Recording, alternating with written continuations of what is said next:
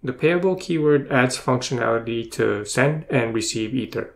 Here I have a function named deposit, and I want this function to be able to receive Ether. Then what you have to do is add the keyword payable. Now you'll be able to send Ether when you call this function. You can also make address payable. So for example, I'll create an address, public, I'll name it owner, and then I'll add the keyword payable. By declaring an address as payable, this address will now be able to send Ether. How to send Ether, I'll cover that in another video. Now let's say that I have a constructor and I want to initialize this owner state variable to message.sender. So I'll say owner is equal to message.sender.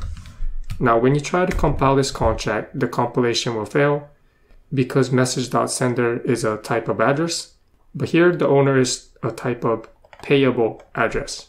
So what we'll have to do is cast message.sender as a payable address. Now I'll show you a demo of deposit sending Ether to this contract. And to show you that this contract has received Ether, I'm going to create a helper function that will query the balance of Ether stored in this contract. So I'll create a function. I'll name it get balance. It's going to be external view, and it's going to return the balance. So it will return a uint. To get the balance of Ether stored in this contract, we will type return address this dot balance. Here I made a mistake. The keyword payable has to come right after the type address.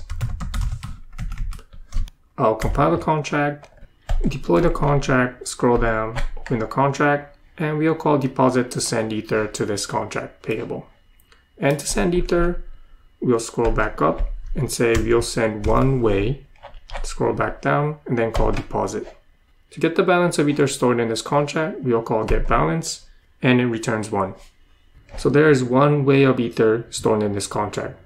We sent the Ether by calling the function deposit, and this function can receive Ether because it is declared as payable. If you were to omit the keyword payable, then this function will no longer be able to receive Ether. And to show you this, I'll compile the contract and then redeploy payable contract again. And we'll call the function deposit sending, trying to send 1 Ether.